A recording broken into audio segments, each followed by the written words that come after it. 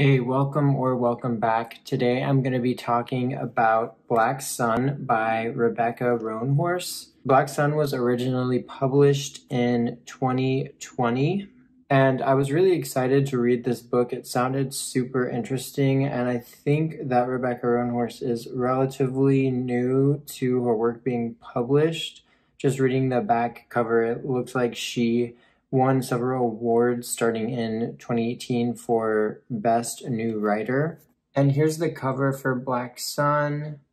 Just a side note, I don't know why, but it is so annoying to me when book publishers publish the front cover and then they have this summary page with all the reviews and stuff sticking out.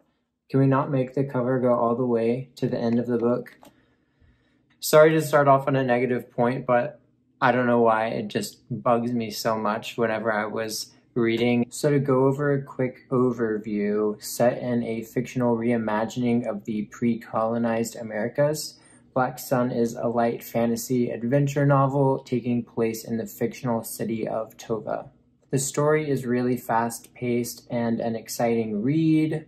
I thought it was full of interesting characters whose stories are just beginning to be told, as this is the first in the Between Earth and Sky series. So going into the plot and pacing of Black Sun, I thought the story was comfortably fast-paced. The story definitely keeps you engaged, but it also provides enough exposition throughout to ensure that you're able to follow along. Although I have to mention that the narration does change from chapter to chapter, and we also see some time skips occur, which may make the story a little bit difficult to follow at times. So going right into the characters, the book actually has a glossary with all of our character names and a quick summary at the front of the text. And personally, whenever I see that, I'm expecting like full-on fantasy. We have, 10,000 characters to remember, something like Lord of the Rings. However, pretty much every single character who might have any meaning at all in the story, no matter how minor, is listed in that glossary. So definitely don't fret when you see the names in there, because it's, again, like a super comprehensive guide. I will say, I personally didn't think the glossary would have been needed, as we got quite a bit of character exposition if it weren't for the narrative style of jumping between characters and also having time jumps from each chapter. But with that aside, we're actually going to start talking about the three main characters in my view of the text. So starting with Narampa, she's the sun priest in Tova, which is like the holy city on this continent and in this society. She actually comes from poverty and has worked her way into what was once considered to be the most powerful position in the city. She's trying desperately to regain the former power of this role in an effort to reform some of the ancient traditions of the city. Secondly, we have Serapio, who is traveling to Tova for the upcoming solar eclipse, and he definitely has his own motivations, which we find out gradually more about throughout the text. And third, we have to mention Zealia, who is the captain of the ship that Serapio is traveling on to Tova. She's an outcast and a foreigner in this region. So I did also want to address some of the major themes and elements that I saw within the story. Firstly, there's a broad theme of loneliness and a search for community within the story and all of the main characters that we follow. While all of our protagonists present this loneliness in separate ways, we also see this idea of separation and fracture within the community as a whole at a much larger level, and even within the continent as we learn more as the story progresses. Secondly, we have this idea of exploration of what actually makes a villain. So personally, I have nothing against villains. I love villains in so many movies and TV shows, comic books, anything, I a lot of the times find the villain a lot more appealing as a character and a lot more interesting than the hero. But this is something that we delve pretty deeply into, and the author seems to present her case on this element within the story. As we're following characters like Serapio and Zialia, who have potentially done slightly unsavory things in their past in order to survive and grow and become who they are today, we also have characters who are working alongside Naranpa in this supposed priesthood, supposedly the highest and most idyllic persons within this society, who are constantly working to outmaneuver and defy Naranpa in order to hold on to or continue to gain more power. The author also presents a case of seemingly what makes a villain. So Serapio, someone who was raised in a very loving house, but due to tragic events, which you learn about really early on in the story, he is essentially left orphaned and to fend for himself in a lot of ways, and is really left without a lot of affection. And that loneliness seemingly drives him towards his incessant goals with exacting an idea of who he is, who he's supposed to be, based on a destiny presented to him.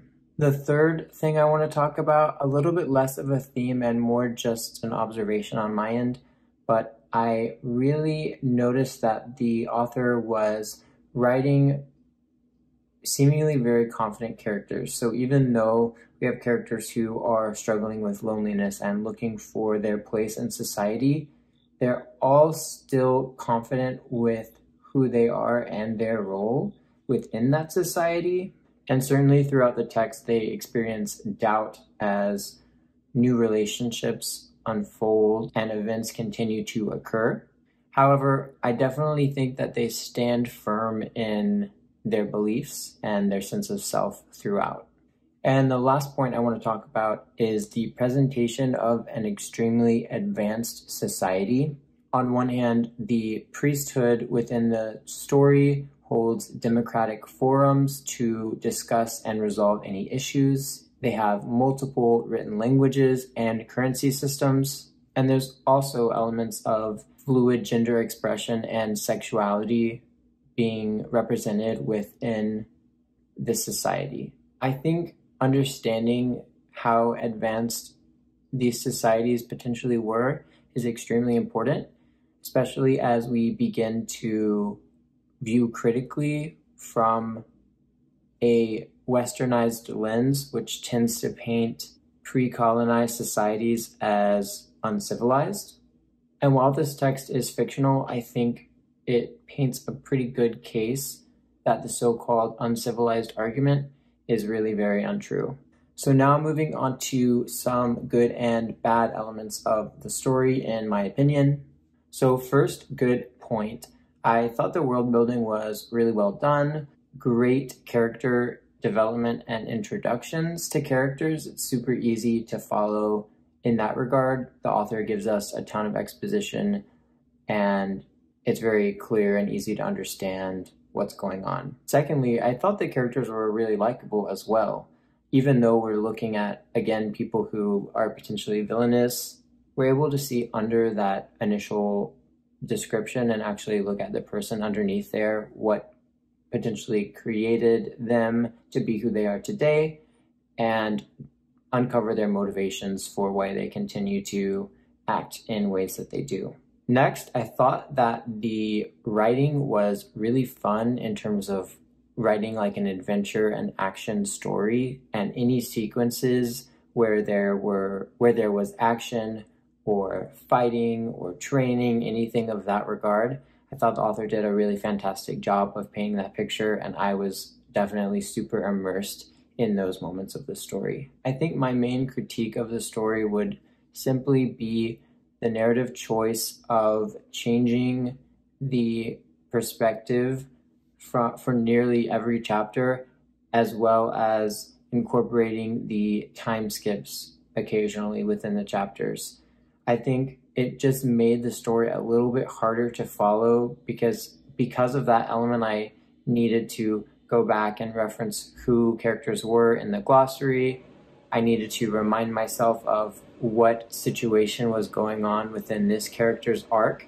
And certainly I understand why it was done in a narrative choice to build suspense and not give everything away for a character's perspective, so that there's more mystery there. But it was done in a way that I think made it a little bit hard to follow the narrative at times when I wanted to kind of just plow through and learn as much as I could.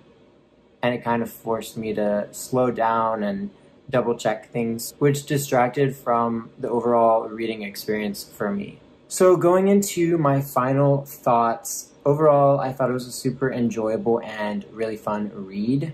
I will say that for about 450 pages worth of text, I do wish that the resolution had wrapped up a few more of the elements that were presented in this story. Of course, it's setting up for a series of novels, but again, for me, just wish there had been a little bit more payoff considering the length of the story. I pretty much tore through it and definitely enjoyed the experience. Looking back on it, having finished it a few weeks ago, I don't know if it stuck with me in the way that I thought it might while reading it, but if you're looking for a fun, exciting adventure story, I think this definitely could be a good option for you.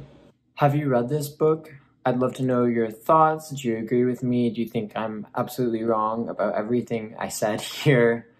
Would love to know if you've read any of the other works by the author. If you have any recommendations, feel free to leave them below. I have a pretty decent reading list ahead of me, but I definitely appreciate any recommendations, and I'll be sure to check out any suggestions that you guys have.